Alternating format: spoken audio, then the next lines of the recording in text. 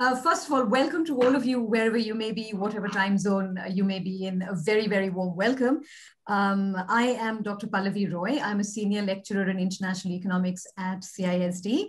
I'm joined by my colleague, senior lecturer, Dr. Harold Hubaum. He will have a few words to say, and he'll also introduce himself. He's the climate star and the climate czar at CISD and SOAS, and we've been colleagues for a very, very long time.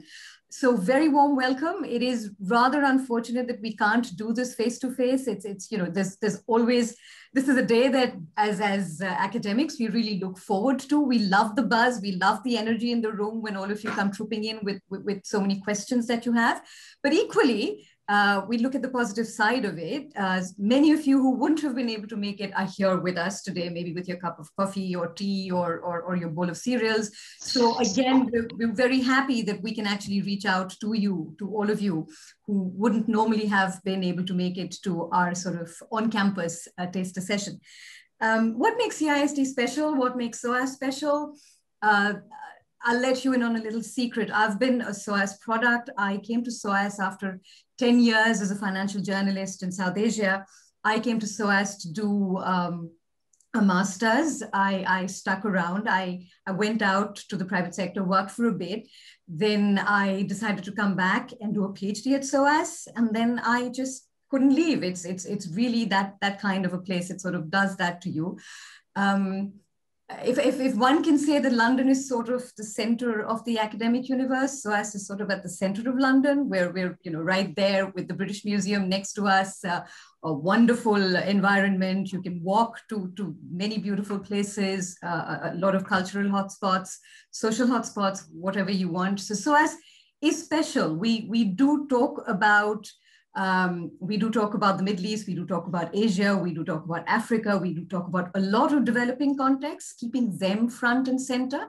I think that's what makes SOAS very, very special. There are other universities, of course, that talk about developing countries, but we look at development as in a particular framework where developing countries are really front and center. What are their problems? Where do developed countries come in terms of solving those problems? And we see it from a myriad of frameworks. You pick your framework, and then CISD.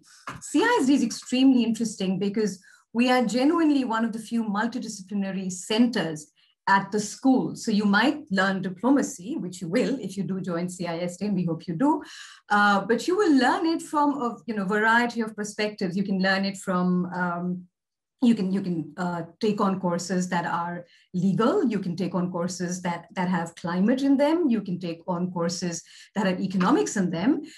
You can take on courses that, of course, are much more tuned to a diplomatic career.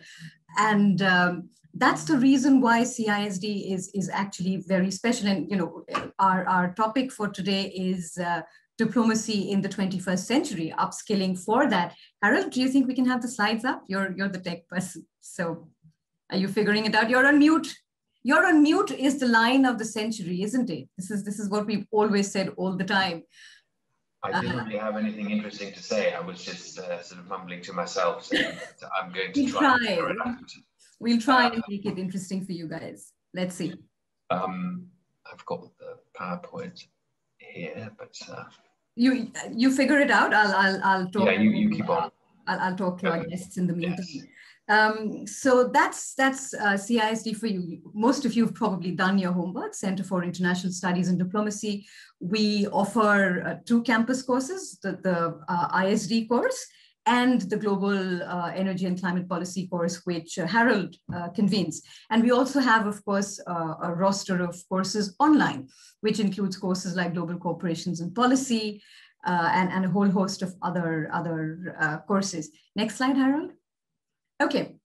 And when we said global challenges, diplomacy in the 21st century, diplomacy no longer just means stuffy old shirts sitting in a room with mahogany and oak and smoking pipes and having cognac and deciding where to put the pins on a world map. And it's really moved very, very far away from there. It's also not just about negotiating during war.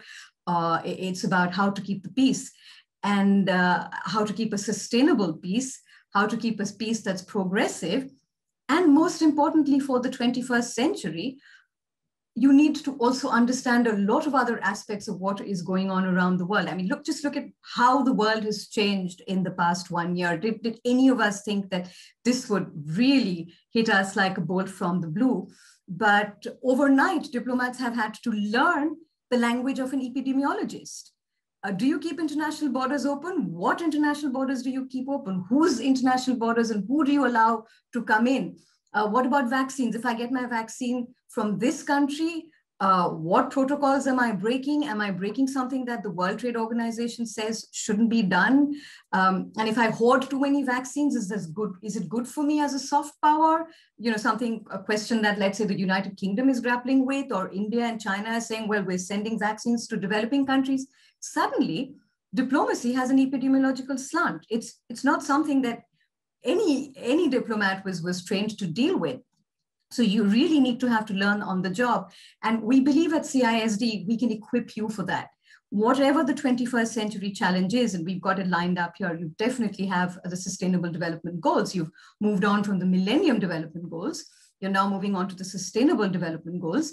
And as a diplomat, a lot of countries, whether you are in the developed world or in the developing world, the SDGs are front and center of what you want to achieve for your country, for your region, for your neighborhood, and indeed whatever block you might be sitting on, trade block that you might be sitting on, or political block that you might be sitting on. So trade becomes very important. Livelihoods becomes very important. The language of the agreements that binds together becomes very important. So that's the legal structure for you. Climate change, and Harold will talk much more to climate change. Climate change is, of course, you know, you can link what's been happening with the pandemic and how it started and why we have the kind of situation that we have today. You can link it to climate change and climate policy. All of this is actually extremely interlinked. So you are not just a diplomat learning diplomatic skills. You have to learn a host of other skills. And here's where it gets interesting. You might learn it from a program that teaches you diplomacy, but you can deploy the learnings in any sector. You can actually go work at a think tank after this. You don't have to be a diplomat. You can work in an NGO. You can work in CSR, because corporate social responsibility, that is. Because if you know the language of what a corporation wants to talk about, if you know the language of a trade deal, you can actually do a lot more in terms of helping companies formulate policy. You can become an academic. That's what a lot of us wanted to do, but we are also practicing academics. That's what we like calling it. Harold does a lot of very, very grounded work as a climate policy expert, as an economist and a political economist. I do a lot of work with some wonderful colleagues in SOAS, and I'll come to that. So it is all about the skills that we provide you, which you can actually transfer. It's not about just being a diplomat. It'll be great if you do that. It's a great life. But you can also transfer those skills into any other sector that you might want to move into. So that's a very, very interesting thing about this particular course. Of course, if you're interested in international studies, particularly in diplomacy, we give you the skills to do that, but there are also transferable skills. So we teach you about issues to do with human rights law. We teach you about issues to do with, so if a multinational corporation is investing in, let's say, Kenya, what does it mean for Kenya? Or does the multinational corporation walk away with it? You know, there are no black and white answers in this world. And, you know, as a student, we tend to see, and we've all been there, done that. We've been students some time ago, and you do tend to see the world in a black and white. But when you go out there, especially in diplomacy, you have to handle a host of nuances. And that host of nuances is something that we try and give you when we talk about, when we teach you our modules at CISD. There is a gray scale, and you need to engage with arguments and debates at all ends of the scale. You can't have a diplomacy which is, you're holding a gun to somebody's head. That's the last resort, if at all it's a resort. So it's that perspective that we give you. Our approach is critical. Our approach is heterodox, which means we take from all sources. We teach you what the mainstream is, where required. With our experience, we teach you how to critique it. Then, of course, we have our opinions, but it's for you to synthesize and process it, because you're coming in as master students. You already have a worldview out there. we probably help you finesse it a lot more. And then there's a lot that you can soak up from SOAS. It's not just, as I said, it's not just CIST. There are a lot of other interesting departments where they have interesting events apart from what we do. So there are a lot of layers that you can add on to what you do at CIST. But this is pretty much let's say a summary of how we introduce you to the world of diplomacy. It's multidisciplinary.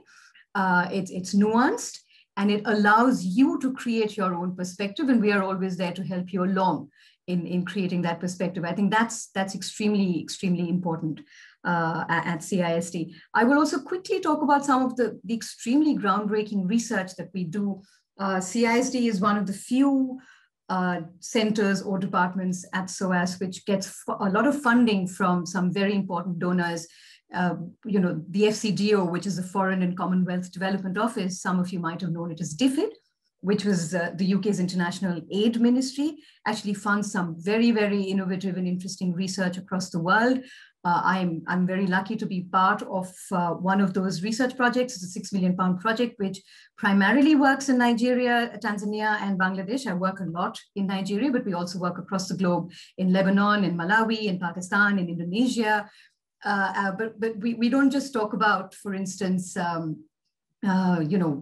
what is corruption. We actually try and talk about what evidence there is to ensure that this corruption through a policy can actually be addressed. And then we come back and tell you in class. That's what I mean by this is, we're very research oriented, in that sense, action oriented academics. We can come back and tell you from our own research experience on the field, and Harold will talk to his work on climate change, and then you can take away what you want from there. But it's also very, very informed by the kind of tractable, real research that we do. There's some very interesting research for those of you going on interested in sports and diplomacy, and you might wonder what sports got to do with it. Think about the Chinese Winter Olympics. Think about the Football World Cup in Oman. Think about how Japan is trying its best to put up its best Olympics show in the middle of a pandemic, and how it's extremely important for Japan, at the risk of athletes, to actually leverage its soft power through the Olympics. So there's a lot, if you are cricket fans, it's a rather unfortunate bit of diplomacy between India and Pakistan. I'm a cricket fan. I think we're much the losers for the fact that India and Pakistan don't play anymore. But sports and diplomacy, well, there you go. We also do very interesting research in that area of sports and diplomacy, let's say. We also have a very interesting program called SCRAP, which is on nuclear disarmament, again, funded by some very interesting organizations, actually including the Vatican. So you can see that we have a myriad of sources where we do our research. We come with very informed research-oriented backgrounds. And I'm going to stop here and let Harold talk about his work, his research, and the teaching specifically that we do at CIST. Harold, over to you. Thank you, Pallavi. I'm Harold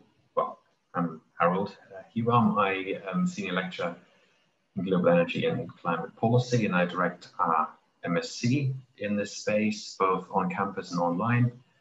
I'm also director of our Global Public Policy degree in the online space, because as a center, we do a lot of our teaching, not just on campus, but also in online fora. I will speak to that a little bit on the next slide, even though I didn't put down information on specific online degrees. But a lot of the work that Pallavi referred to earlier that we do with the Foreign Office, Foreign Commonwealth Office, now Foreign Commonwealth and Development Office, is also through our online spaces where we teach global diplomacy, but not just as a general discipline, as a general degree, but also with very focused streams, focused on the Middle East, North Africa, focused on East Asia, focused on regional and South Asia, on regional specializations. My own research, in addition to the teaching, is built around climate, energy, and sustainability. Of course, that's a very large field. Apart from my role in CIST, I'm also Deputy Director and co-founder of our Center for Sustainable Finance. I'm currently the Climate Finance Lead for the COP26 University Network. So it's a network of UK universities that advise the government and that input into the process to prepare for a successful conference of the parties on climate change at the end of the year in November in Glasgow. And in this space, there's also a lot of opportunity for students to engage, and some of the current students of the current cohort are working with me and working with the network to try and input into this through a briefing note, as well as through a number of other channels in which participation for students is possible and desired in this forum. I have some of the recent projects that I've been working on have been for the World Bank and currently for the World Resources Institute, where I look into adaptation, climate adaptation issues, as well as sustainable resilient infrastructure, as the World Bank project in the MENA region, so the Middle East and North Africa. And in addition to the MENA region, I have a focus on Asia Pacific. So that's a module I also teach in this coming year on energy policy in Asia Pacific. So there's a lot that we do in a number of different spaces, including in climate sustainability. And really, the climate sustainability agenda, as Pallavi already alluded to in her earlier comments, cuts across a lot of these other agendas. The SDG agenda is no secret that the SDGs are now very much focused on climate, energy, and sustainability in ways that the Millennium Development Goals were not. So there's been a clear shift in the agenda of the goals that we have for development, for growth, for prosperity around the world today. And of course, thinking around cultural diplomacy, sport and diplomacy, the sustainability of large sporting events, for example. There are a lot of ways in which climate sustainability intersects with some of the other issues that we're looking at and researching as part of our work, our research and our teaching in the center. So I think we can speak of research-led teaching and to an extent also teaching-led research, which is very, very beneficial for us, and I think it's very beneficial for you as potential students joining us in CISD. One of the things I wanted to add to this list that Pallavi went through at the start, and really what we wrote down here in terms of no shortage of diplomatic challenges in the turbulent 21st century is just a selection of issues. There's obviously a lot more that would deserve to be on this list, but we gave you a taste. There's also, not just in terms of the content and what you now need to know as a diplomat, it's also about the way in which you engage diplomatically. Because over the last year, due to the global pandemic, diplomacy and diplomatic engagement has shifted into online fora, has shifted into virtual environments, which makes a lot of diplomatic engagement very difficult. Think about the way we build trust in negotiations, in international diplomacy. You might do so at a conference or a meeting of the parties and the usual diplomatic channels of engagement, face-to-face contacts, and you pull someone aside and you have a conversation in the hallway and you build an understanding and you meet these people again and again at conferences and meetings and expert gatherings. But now there's a challenge because you're trying to not just get information across, but also build this rapport and build this understanding in a virtual environment, which is difficult, but there are ways in which it's possible to do so. And those are some of the ways that we're currently thinking through, not just in the way we teach diplomacy, but also in the way that diplomats will have to engage with each other in an environment that even when we come out of the current situation, COVID-19, we will likely be in a space that relies more on these types of communication than it did before. So there's a challenge here in addition to just the content work that is an exciting field for diplomatic studies and understanding diplomacy in the 21st century by drawing on modern technologies. On to the teaching. Now, I don't know how I press onto the next slide. How did you do that, Pallavi? Do I? You just press slide. Yeah, there we go. Yeah, but I sorry, was just talking about modern technology, and there I am having. Just one quick thing before you go on. I realized that I for some reason I said that the Football World Cup was in Oman. It's in Qatar. I'm really sorry. It's the Qatar World Cup. Certainly nothing to do with Oman, but that's it. Yes, Harold, all yours. Well, maybe in one future year at some point, maybe it'll be in Oman. So there we go. But yeah, Qatar. What do we do specifically in terms of our teaching? Pallavi already spoke to some of these elements, and I've just written down some information on our two main campus degrees. That's the MAISD, the MA International Studies and Diplomacy. And this degree as our flagship degree because it has the largest number of students on it, and it has been around for a long time. Indeed, the first iterations of this degree reach back 2 decades. So it's been a journey for us as a center, as an institution, in terms of diplomatic training and diplomatic development over time. So our focus here is on understanding modern diplomacy in theory and in practice. What I mean by practice is, of course, negotiation and media skills training that is provided to you as part of our teaching, not just looking at the various different issue areas, right? International security, international economics, and trade, and international law, and perhaps history and future of the United Nations, or sport and diplomacy, or sustainability, but also practicing negotiation, mediation, practicing diplomatic challenges in these skills building environments. And there's been a challenge for us because transitioning into a virtual only environment is a new way for us to try and provide this. So we have grown and developed our offerings over the last year or so to adapt to this new challenge. We're hoping very much, of course, that by the time that the new academic year comes around, we're able to fully go back into campus mode, but of course there might be limitations on our ability to do so. Certainly when classes reach a certain threshold of student numbers, 30 and above, where it might remain in an online forum, but this is all subject to guidance and subject to potential changes forthcoming in the next several months. So we're hoping that we will be able to return to a teaching mode that is tried and tested, and that has been running for very many years, very successfully so, training current and future diplomats as well as other policymakers in this space. But if not, then it will be a mixed approach that draws both on our ability, established ability on campus, as well as some of those virtual environments in which negotiation and media skills training is delivered. The other degree is the MSc Global Energy and Climate Policy, which was hibernated for 1 year this last year due to the crisis and our ability to offer the campus training and teaching fully as we had hoped. So we decided to take a break for 1 year, although we continued in the online space as we did before, and we're now fully back.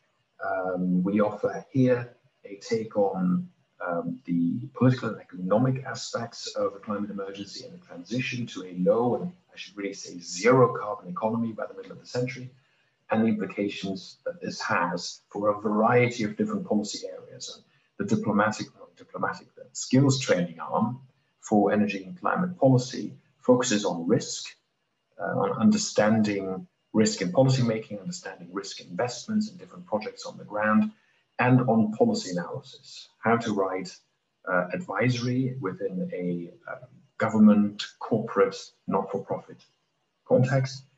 To an extent, this is also done in the diplomatic skills training on the MAISD, but the focus in terms of topics and the focus in terms of the level of decision-making we look at is somewhat different. More generally speaking, going beyond the focus on those 2 degrees and the units that are specific to those 2 degrees, we have a broad teaching portfolio. And Pallavi already spoke to this in terms of the approaches we have and the multidisciplinary approaches we take within those individual modules. We teach not just diplomatic studies and not just climate and energy policy, but international economics, international security, international law, international relations, and indeed a degree such as the MAISD is very much focused on you studying a number of different disciplines and a number of different approaches within this field of global governance or global studies, as it were, to position you in a way that you can speak to economic debates as much as to legal debates, and policy debates and international relations.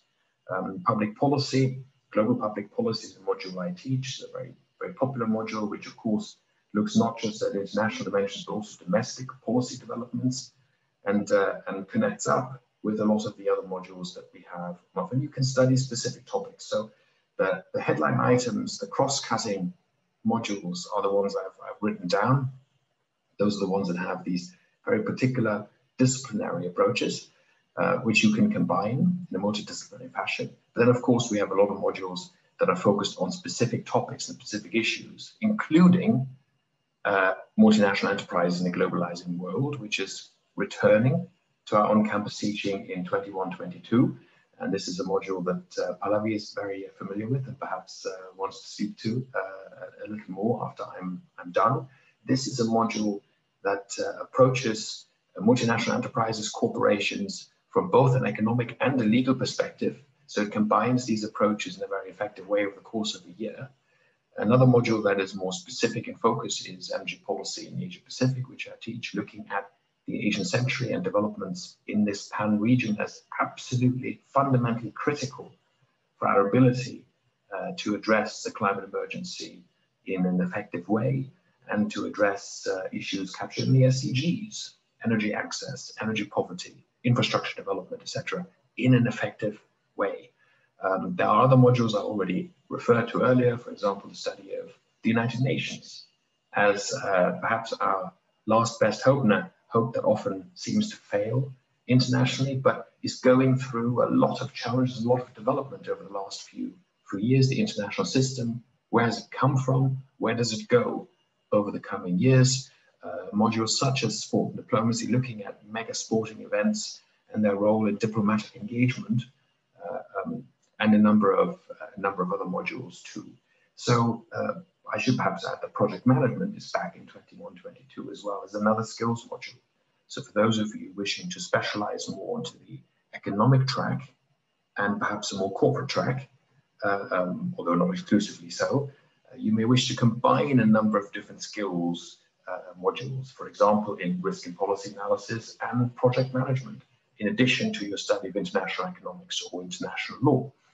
So there are ways in which you can tailor your degrees and tailor your study and tailor your research that is not entirely possible in the same way in other departments that perhaps are a bit more focused on a specific disciplinary positioning, be it in economics, be it in the law school, be it in politics, be it in development studies. You have opportunities there too to choose electives, but the very idea of CISD is this multidisciplinarity and this approach that we encourage not just in your electives, but even in your core modules and the core that makes up the teaching in our courses. So the teaching that goes beyond CISD, you're able to choose modules from other departments, from the ones I've just mentioned and beyond. For example, there's a very exciting development in anthropology currently around global challenges and global futures, which addresses climate change and other issues. And I'm very much looking forward to adding some of these modules to our electives list, as well as in some of the languages and cultures and arts and humanities subjects that we have at SOAS, and that makes SOAS such an exciting, interesting, and unique place to be and to study in the 21st century. So I'm going to leave it at this and then hand it over to Pallavi if you have any further thoughts and comments and things I've forgotten. I'm sure to have forgotten something, but what I wanted to leave you with is this more overarching dimension of the kind of teaching and training that we offer. And I'm very happy to go into detail on specific topics and specific issue areas and specific ways in which we deliver teaching and training, and give you a little bit more detail in our Q&A. No, Harold, I think that was just pitch perfect. I was actually trying to reply to some of the questions that you had in the chat box. I was typing it out, but Kim, what would you suggest, that I just speak to them, or could, wait for a few more questions? Kim, you're on mute. Yeah, I know. We can answer this question now, I guess, and then obviously if more questions come in the meantime, then we can also answer those as well. So do feel free to write any questions in the chat box that you can think of that's related to what we've mentioned before, or any questions that might come to you. So yeah, maybe we can answer this one first. This is the one about the international politics and the overlaps, right? Harold, do you want to take that question, and I can maybe take the one on there was a second one on what's the difference between the MA and the MSc. Yeah. I could read that. Yes, so I will just this is the one on the international politics, or is yes. So just to repeat this, if one's mid-career, looking to retrain, you're not quite sure of your career direction, is it best to choose something like the MSc International Politics? If you know you want to follow a diplomatic route, there is a bit of overlap. That's right. I think in terms of the both the interdisciplinary approach we take as well as the skills training we offer, there are unique elements to teaching that we offer on the MA International Studies and Diplomacy. In terms of pursuing a diplomatic career and being exposed to some of the skills and the challenges that you will encounter and deal with in a diplomatic career, the MAISD is very much focused on preparing you for that, on preparing you for this, giving you the skills to engage in these sorts of environments. The International Politics MSc is also focused on key issues in this space, but is perhaps a more theoretical engagement with some of the key disciplines and some of the key topics in this space of international politics, whereas the MA International Studies and Diplomacy offers, in addition to engagement with these core topics, a skills-based element to train the key skills important for a career in diplomacy and expose you to some of the challenges that diplomats face in this space. And this is what we've built for a great number of years in terms of our expertise in this area and in terms of our delivery in this area. And that, I would say, is one of the main distinctive elements of the MAISD. So if you want to pursue this kind of career, this may be better for you, but in the end of the day, it's up to you and it's your choice.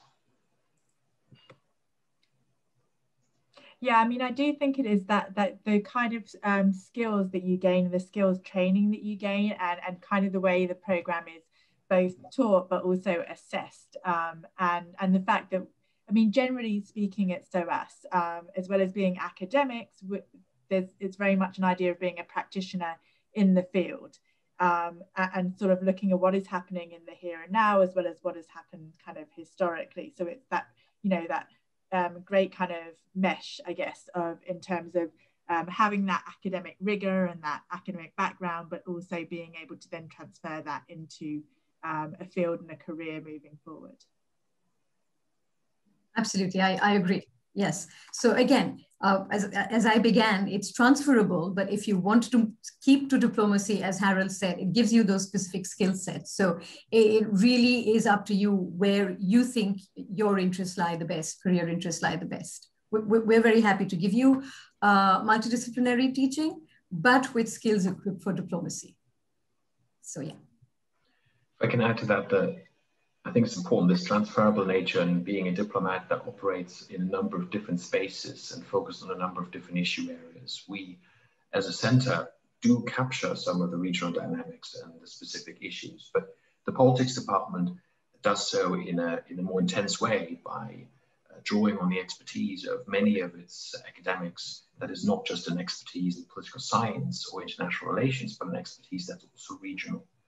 In East Asia or South Asia or the Middle East, the politics department does have a great expertise. And that focus can be studied in very specific degrees that are regionally focused.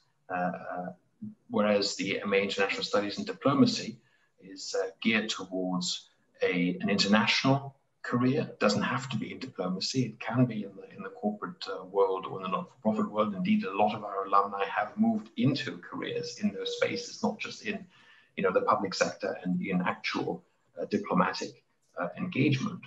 But it is for a career where you will move around a fair bit, where you might address a range of different issues, from economic concerns and security concerns and legal concerns, environmental sustainability concerns, and yet you're able to speak to them, because that's what diplomats, what civil servants, what those working in large corporations and also in smaller enterprises do. They address different portfolios over the span of a career. I think the 21st century career is not one where you prepare for working for a lifetime on a very particular issue within health policy or social policy or education policy, but where you actually move around a fair bit, and you move around between industries, the public sector, the private sector, not-for-profit sector, to apply those skills. And that's why I think Pallavi very much pointed out, and I would emphasize this, that transferable skills are important in this context. Skills that you take from one of those areas and disciplines to another, enabling you to succeed in those. And I did see that we had another question in which, Pallavi, you've kindly answered in terms of what's the typical class size. What we would say is there is a distinction also between lectures and seminars as well. So it depends kind of what you're thinking in terms of a class. So with our lectures, they can be kind of larger lectures, depending, and some of them can be taken within different degrees. So you might find that actually you have a student who sits within another department who's taking one of the modules as their open choices, and then you'll have students who are in the exact same program as you. So those can always differ in size, but then we do have our seminars or tutorials, which are much smaller, and those are really kind of when you're very much kind of interacting and engaging, those tend to be a little bit smaller with us. So class sizes can differ, but it's also interesting to note that you don't necessarily always have the same students in your classes. It can differ, but that also within itself brings in a very interesting perspective, because then you have lots of people who come to a particular module, a particular class, as some might call it, but with very different perspectives and viewpoints and kind of reasons for coming to that. So I think it adds all to that kind of flavor of the program. I would add here, Kim, that on average, and you're right, it differs from class to class, but on average, our tutorial groups are around 10 strong. So that's a sort of a good measure of how many others will be in a tutorial group. We don't want it to be too big, because then it can be very difficult for everyone to get a word in. And sometimes for students who are perhaps a little bit more shy and not as willing or as used to engaging in a group environment, might not feel very comfortable talking. But if the group size is too small, you want to avoid that as well, because you want to have a critical mass of engagement within a tutorial to really get to the heart of a debate and invite a number of different opinions and viewpoints informed by your reading and the work that we've done together in class. So we think this is a good amount, and this is what you will encounter in your tutorials. Usually. And I guess the other interesting point of view is it doesn't stop just in the classroom itself. Whether you be an online student or whether you're a student in person as we go back, I think that's one of the kind of key parts of SOAS, is that our programs are very much interlinked and interconnected. So the idea being that when you leave the classroom, you could have just had a great lecture on a particular area, you go out into the campus and you have a conversation with another student who wasn't necessarily in that lecture, isn't necessarily in your program, and yet they're able to have a very strong dialogue with you about that, because there'll be some aspect of their program which would have touched on that, and they may kind of mention something you haven't thought of, and it just keeps growing and growing and growing in terms of your knowledge and in terms of your perspectives and viewpoints. I wanted to add to that, as a student myself, we're all in tutorial groups, we're always arguing with one another. It's a good argument, but always trying to get our points across, and we've all got strong points to the government. Personally, I'm studying international relations and I want to follow into a diplomatic route, or so working within the UN. And so getting my point across in tutorials is really difficult with such strong-minded people, and even in the lectures, everybody's got a lot to say. So I wanted to build on that point you made, like we're always talking with one another about all the things we're learning. Emma, I just realized we didn't give you a chance to introduce yourself properly at the start. My apologies. Can I ask, and then following up on that, what made you choose? I mean, yes, you want to work in this sort of environment, but you must have had some particular ideas as to why you would choose to. I chose international relations because my older sister she works within the government. She's a civil servant, and the work she does, it really, like, I see her, she's enjoying it. I think it's like really meaningful work. She's making a difference. And, you know, being of an ethnic minority and being female, I want to make that difference. I want to work within the government where other people like myself can have that ability to make that difference and to know that they can work in the government at such a high level. So that's why I wanted to do it. I've always been interested in politics, but I didn't know how to go about it. I didn't really want to do the politics side, so I chose international relations because I'm more into that history of politics rather than arguing about, oh, this policy, or let me write this strategy, and, you know, all of that stuff. And how have you found it entering into SOAS? So obviously you have lots of opinions and ideas, and you kind of shared that a little bit within talking about kind of those tutorials and those seminar groups. But kind of, would you say that coming into SOAS, you were a very kind of confident student, or you're a very public speaker, or how would you say that's changed over your time with us? Going into SOAS, I was quite shy because I was like the only one within my school, in my friendship group, to leave to go to a university by myself. But SOAS really helped me, you know, transition from that big step from A level to university, and being around such a supportive environment, such a people like so like-minded like you, but they're also different in their own ways. I'm learning new things every day, whether it be from my peers or whether it be from lecturers and like my professors. And like all my professors are so caring and kind to understand that, oh, if I'm struggling with something, or because I've never done international relations before, so if I'm struggling with something, at first I was a bit shy, so to be like, I don't understand this, I don't know what's going on here. But your teachers and your peers make you like feel so comfortable that, you know, all the time now. At first I used to email, now I'm like, what does this mean? Can you help me on this? And they're all more than welcome to help. So that I'm really enjoying SOAS right now. I feel like I'm becoming more confident. You wouldn't see me doing helping out like here, because I would have been too shy. I would have been like, I don't know what I'm doing. But I've been putting myself out there, and that's because of SOAS. I don't think I would have been able to do that had I gone to another university, had I studied something else. But yeah, SOAS has been really great with my transitioning and with my help. So yeah. Okay. Thanks a ton, because honestly, I mean, you know, people want to listen from you. You're a student. You're the experience. You know, Harold and Kim and me, we can talk about our experience, but you're the one that, you know, comes with the credible sort of answers here. So thank you very much for that. And I just wanted to, you know, quickly ask you, so that, you know, for the benefit of our audience there, you know, you're doing IR, it's a very topical area of work.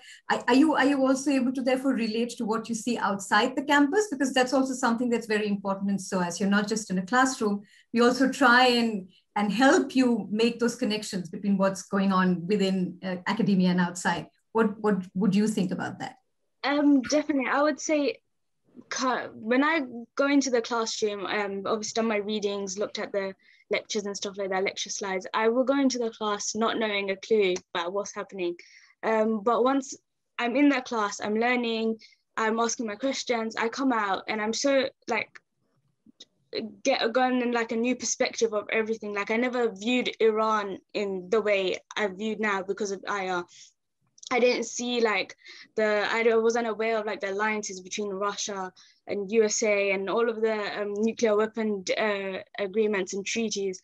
And when I go outside, I look at the world differently. I look at my peers differently. And I'm able to talk about all the things that we're learning to my peers. And I'm able to take that to like when I'll be like, oh, I want to learn this. And then I learn more things. And it's just really interesting. And it just like, it makes my mind like boggle how we live in this world and there's so much going on around us. Yeah, I didn't know. So that's what SOAS is for. SOAS is helping me learn new things that I didn't know that existed. So that's my experience of SOAS, always learning new things. Thank you. Thank you, Harold. Or maybe I can just take a quick question. The first one that comes up is, is the MA in Global Diplomacy. You've seen it, an online equivalent to this program. Aria, I hope I've got your name right. Apologies if I have not pronounced it correctly. So this is more or less an equivalent, but if you look at the course structure on the website, some of the options that we offer you with the degree are not all available online. So some of the core modules, all the core modules, yes, of course, are offered online, but you might want another sort of mix, and that particular module might not be offered online. So it really depends on the kinds of modules you want to take. But in terms of the core modules, we offer you both online and on campus. I would add, Alavi, to this, that there was a difference in the sense that some of the modules we offer online are not available on campus. So we have a wide range of modules actually online that are unique and that offer a very particular take on global diplomacy, and that will prepare you in a very good way for this field and for employment in this field as well. Now, the difference being that, as Pallavi rightly said, on campus we have certain modules that have been running for a very long time that are perhaps not offered in the same way online, but here you have other modules available to make up for that. And of course, we do offer our skills training elements on campus, and we do not offer those in the same way currently online, but we're working on transferring those options into an online space in the same way, drawing on the experience that we've had of this year of having to deliver in a virtual environment skills-based elements. So the degree that you would have at the end of it all is a SOAS degree in much the same way, be it on campus or be it online. But there is some variation in the kind of modules that you could choose and the kind of elements that would make up this degree, but an equally a strong contender for many because of perhaps the flexibility it offers in terms of doing it from far away. Well, we've done it from far away for this year, but in terms of the structure of doing one module after the other, as opposed to the MA International Studies and Diplomacy on campus, or the Energy and Climate Policy degree on campus, which is a more condensed teaching effort if you do it full time within a year. That's sort of the more traditional and full-on student experience, which many of you want, because it's a challenging environment. You do it in a year, you pack a lot of punch with a degree such as this. Whereas for an online degree, perhaps you do it while you're already working in your career somewhere in post abroad, and you want to, while doing that, have the flexibility of adding one module per term, studying, and over a longer period of time, the 2 years in total, minimum for an online degree, to pursue this. So this is also dependent on what it is that the situation you find yourself in and what it is that you want out of an academic education. Yeah, and then I might just quickly jump in and answer another question that's come through about the MA and the possible modules that you would choose within it. So I think if you look at the structure, the easiest way to do it, I find, is to get yourself like either a Word doc open or even just write it down, and you'll see there's the compulsory classes, and then I would work through list by list if I were you. So you'll see within list B that you have to take a minimum of 45 credits from that list. So I would set that list out first, look at those particular modules and pick out that 45 credits that you want from that. And then what you can do is you can put list C side by side with the open modules list. And then you can look at those and see where you want to get the remainder of your modules from, because that's a little bit more open. But what I would say is that we normally run another session later on in the year. So we are looking at probably running it around kind of anywhere between, this year it'll be between kind of May and June. We might even run it a couple of times where we'll actually go through that for you and possibly talk more about the particular modules that are on offer and possibly ways in which those modules will differ this year to last year, or just new things that will be taught as part of those programs. So generally speaking, if you look through the modules, you'll be able to see if this is the kind of program you want to take. And then you have plenty of time as we go through before you register to choose those. And then what I would say is it's a very kind of open policy at SOAS. We always have students who select their modules before they started their program. And then in that first 2 weeks that they're with us, you know, sometimes they'll try out different modules. So they'll go to different lectures of modules that they maybe haven't even signed up for, and they'll see that there's maybe something that they particularly like in that. And there's always kind of a good kind of space of time where we let it kind of sit and sink in and see if that's what you want to take. And as I say, there's generally a lot of discussion that happens outside of the classroom in open lectures, possibly auditing, though I always do put a caveat on auditing. It's something that we offer at SOAS. We actually offer you to audit up to 45 credits in a year, but this is a year-long program, and 45 credits is a huge amount to take on in addition to what you're already studying. So I'm always like, let's just try auditing one additional class maybe and see how you get on from that. But yeah, there's just a lot of flexibility, and you will see that some of the modules do overlap with each other. So I think try not to get too worried about adding all of the 15 and the 30 here and this here and this here. You'll have a lot of guidance to that. You'll get a lot of great input with different academic staff. You'll be able to meet different academic staff. I mean, our week 1 of our program is pretty much meeting our staff as opposed to necessarily starting the program as such. So I think I think that's the most systematic way to do it, is to write it down or put it in a Word doc, however you best kind of visualize it, and go through stage by stage, but also don't feel like you're stuck, or, you know, once you've made a decision, you're penned into that in any way. Should we go through some of the other questions, Kim? Some of them might actually, you know, benefit from your input. The first one I can see is about career assistance offered to students at CISD and SOAS in general. I think it's from Raj Priya. Yeah, so I mean, in general terms, I'll speak in the general terms and then you can probably speak from a department point of view. In terms of the general at SOAS, we do have a careers service, which does have a lot of resources in terms of positions available in the UK, outside of the UK. They do a lot of transferable skill sets in terms of looking at CVs, looking at what people want in different countries in CVs. I mean, I think it varies, and some people even call it resumes. So it varies from country to country as to what is seen as the right way to do a CV, a wrong way to do a CV, what to include, what not to include. So we kind of take you through that. There can be interview kind of training that you can go through. There's a database of different internship options that you might want to take up. We do a lot of networking sessions as a whole across SOAS, but even within the departments themselves. And then, of course, we have our alumni network, which is very wide ranging. And so if you want to really be put in touch with others who have been through SOAS and who now might be working in the UK or might be working further afield, you can do. And then one other thing I'll quickly touch on is the post-study work visa, or what is now being referred to as the graduate route visa. And so this is a visa that after you finish your studies with us, if you're doing a 1-year master's, then you'll be able to stay in the UK for up to 2 years after you complete your studies through this graduate route visa. And that could be either looking for work or actually working within the UK. And that doesn't need a company to sponsor you as such. So it's a little bit more open in terms of what you could be doing. And then after that, hopefully, after you've secured a position in that time, there'll be lots of other opportunities for companies and organisers to sponsor you after that time as well. Aaron, do you want to add? Yeah, go ahead. Sorry, Paula, you go ahead. No, you first.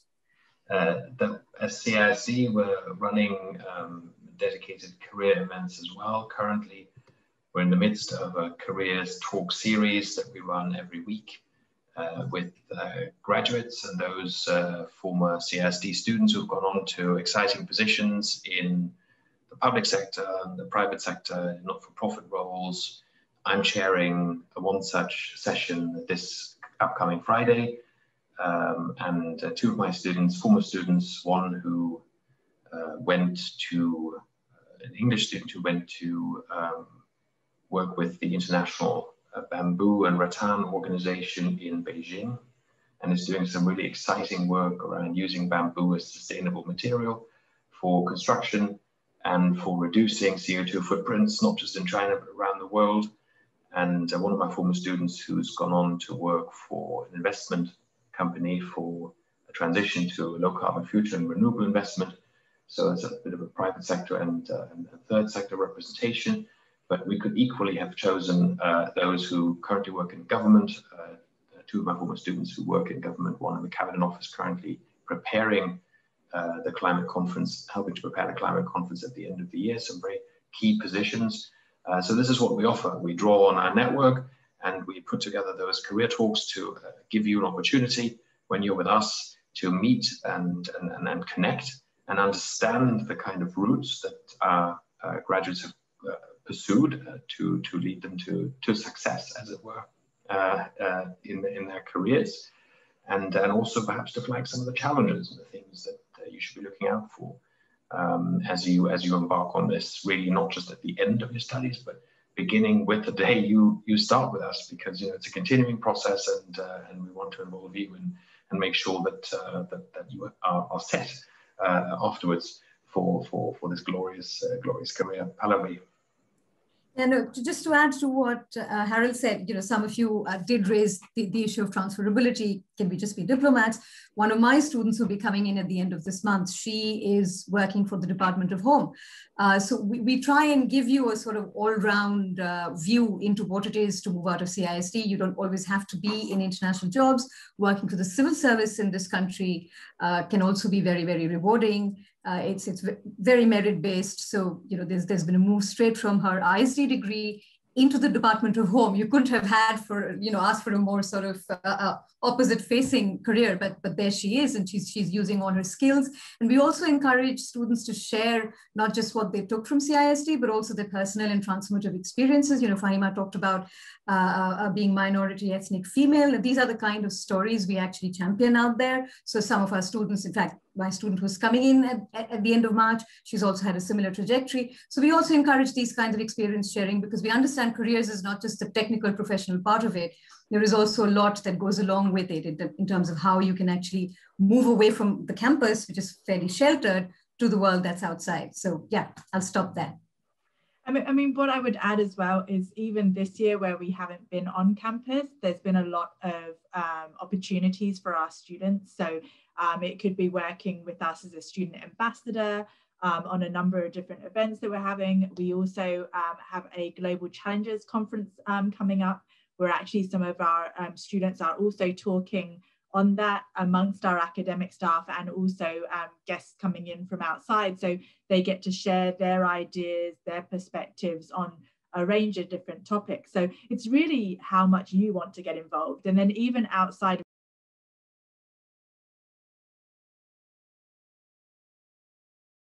of SOAS, we are known as a university of activists, but I think that means so much more than what first comes to mind. I think when you first think of activism, you think of student protests, and which of course does happen, and we support it. We support our students in getting involved in student protests, albeit of a peaceful and non-violent nature.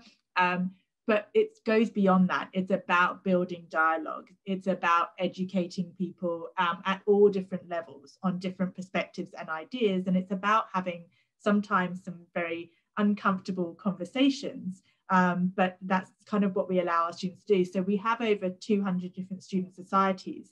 And what I would say is when you compare it to maybe other universities where sometimes the student societies are more of a sporting nature or more of a kind of hobbies and interests, even though we do have that, what you'll tend to find through our different societies is there's very much a major theme running through them, which is about social change. And that's kind of what you see at SOAS. So there's so much more than just what is in the programs and what we as the kind of academic and professional services staff offer you. It's really about what our students offer you. There were a couple more questions. Kim, should we? Yeah. There's one about the difference between the MA and MSc titles at SOAS. Now, I don't want to talk for all degree titles at SOAS, but at CISD, certainly, for instance, when we do run the MSc, in global corporations and policy. It also has to do with the fact, and Harold can speak to GCP, his program. It is fairly economics focused, which is why it's basically the sort of analytical background, the disciplinary background that we look at. And since global corporations and policy is not just focusing on, let's say, policy analysis, but actually gives you economic theory and economic frameworks to work with, it is called a master's in science, therefore. Harold, if you want to talk to your program. This is similar to an extent. I mean, we do incorporate a lot of economic dimensions in our study here at the MSc Energy and Climate Policy, but also the engagement with large data sets and quantitative analysis when it comes to energy, when it comes to some of the statistics that we'll be looking at. So it's a methodological aspect as well that comes into play. That does not mean that the degrees we offer at the center are, only accessible to those who have a strong background in quantitative analysis or econometrics. That's not the case. We make it very accessible, and we're not going to draw extensively on this, but we do teach and we do approach this in recognition of the fact that to have a rounded and good understanding of energy and climate policy and what might be possible in your engagement in this space in future, as well as corporations and policy and some of the economic approaches that Pallavi champions, requires you to understand some of these dimensions too, and requires you to be able to access those materials and draw on specific methodologies. And I think that's a slight difference that leads us to have this classification. But apart from that, we offer a teaching and training that is drawing on very similar approaches across the board. And I think there is, yes, Ronak's question on following a degree from CISD, will I be able to apply for the British Foreign Service, which is working at the FCDO? I don't know, Kim, I think you're best placed to answer that. You could apply to the former DFID, which was International Development, but I am not sure if you can become Foreign and Commonwealth Office cadre. That I am not sure about. Kim, do you have an idea there? It tends to depend on the post, and kind of each post may have different kind of aspects to it. So there will definitely be some way in which you can join possibly a part of the British Foreign Office, but there will be certain posts that would not be accessible to that. So it's something that you would look at. But again, through our careers services, through our academic staff and their links, through our alumni, these are different areas that you can explore within your time with us. And a lot of times you do see, people know the British Foreign Office, but they might not know all of the different organizations and all of the different kind of players, if you will, that come into effect with that. And that's part of the process of coming to an institution like SOAS, is to understand how many different people are involved in a process and what role you might want to best take up within that. I think that's a very critical point. I wanted to just speak on that very briefly, if I may, because what we see, so when you come at a problem like energy and climate or international development, some of the organizations, some of the key players you might have heard of are large oil and gas companies or large renewable companies, Dong and Vestas or BP and Shell. But there is an enormous field out there of some smaller to medium-sized companies, lobby groups, research foundations that operate in these spaces that all provide opportunities for a career going forward, especially if I take my own field, sustainability, environment, social governance, ESG, resilience, climate mitigation, adaptation, such an enormous amount of opportunities that have developed in the last few years, thousands upon thousands of potential directions you could take. So it's important to move away from what we might have heard, and we might all want to work for Apple and Google or Facebook, or maybe not. When you come to SOAS, maybe you don't want to work for those, but to actually look at who else is out there and the opportunities that you might be able to pursue in this space. And that's exactly what the students on our programs and other programs across SOAS have done, and the extremely interesting careers they have pursued in these spaces. Yeah. And I think it's even interesting to reach out to our academic staff, because as I say, we are a university of practitioners as much as we are a university of academics, and those two can go very much hand in hand. They don't have to be separate from each other. And what you'll find is if you speak to a lot of our academic staff, they're saying, well, actually, I work on a policy advisory board in this area, I advise on this area, and these are all things that they get involved in throughout their careers. It actually helps shape their careers and helps shape the areas that they then go on to do research in. It's when you look at different academic staff that we have, you'll see that over time, there's just not this one narrow kind of view that they're working in. They've done lots of different research in lots of different regions and lots of different areas, and it kind of grows as they work within academia, but also as they work in different policy setting initiatives. I think there's one more question on research resources and facilities. I'll very quickly answer that and then leave, because we're probably running short on time. So I'll quickly answer that and leave Harold and Kim to round that off. Research facilities, Rajpriya, the SOAS library, you can just get lost there and not come out of the library for, you can do about 3 masters and you still wouldn't go through what we have in the library. It is genuinely a national resource. It is actually one of the libraries recognized in this country as such, and the online and electronic resources that you have are absolutely fantastic. Maybe Fahima, you've got something to add to that. Hopefully you found mostly whatever you were looking for from the electronic journals. While in SOAS, you can also have access to very interesting media publications like the Financial Times, which if you are going to study to be a diplomat or work in climate change or multinational corporations, is extremely helpful. So you also get access to a lot of media resources. You can talk to professors and lecturers who are actually researching, Harold's climate change research, my research on multinational corporations separately, and anti-corruption across developing countries very separately. There's that avenue. And of course, the one thing that you take away as your own, in not just in CIST, but also at SOAS, is your dissertation. It's literally your baby, as when you come in to do your master's here at CIST and SOAS. It's what you spend 15,000 words in about 6 months of your life in CISD at, formulating what you want to research and what keeps you up at night, let's say. And we give you the resources to actually fulfill that ambition of this keeps me up at night, and these are the answers for it. So I'm going to stop here just to say that if you are intellectually curious, you will find the resources here practically, as well as you can catch hold of lecturers, online or in the corridor and pick their brains. But there is enough to satisfy all of that, practically as well as intellectually. Yeah.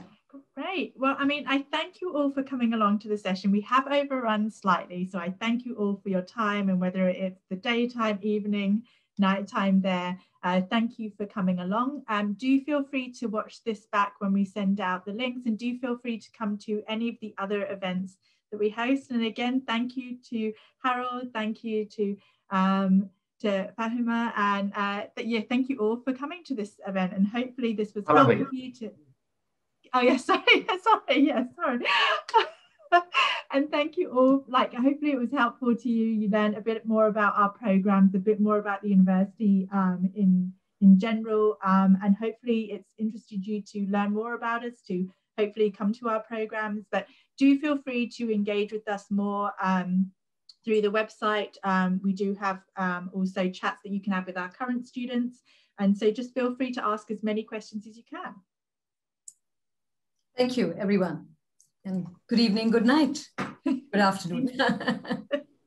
Thank you. Bye. Thank you. Bye.